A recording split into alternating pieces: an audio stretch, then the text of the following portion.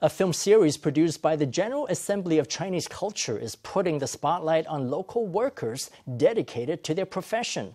The web series is called Spirit of the Craftsman, and it tells the stories of some truly remarkable people, such as a team of military parachute makers and Taiwan's last remaining movie poster painter.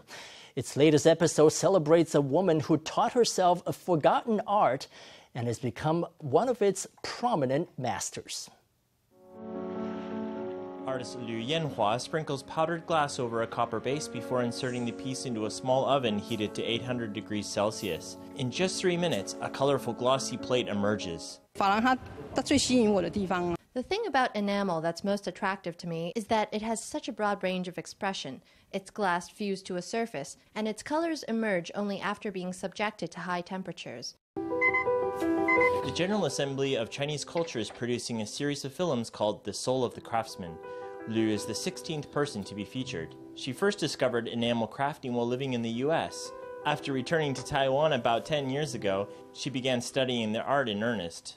She taught herself, poring over books to recover the lost art of enamel.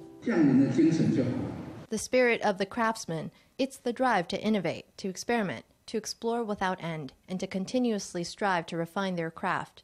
Such a spirit is especially needed in this age of technology. Taiwan is so small, so for us to make a footprint in this world, that spirit is needed.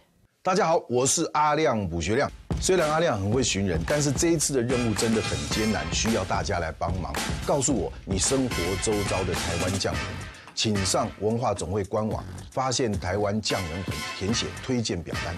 The General Assembly of Chinese Culture hopes its The Soul of the Craftsman series can call attention to arts that are disappearing in Taiwan, preserving them for future generations.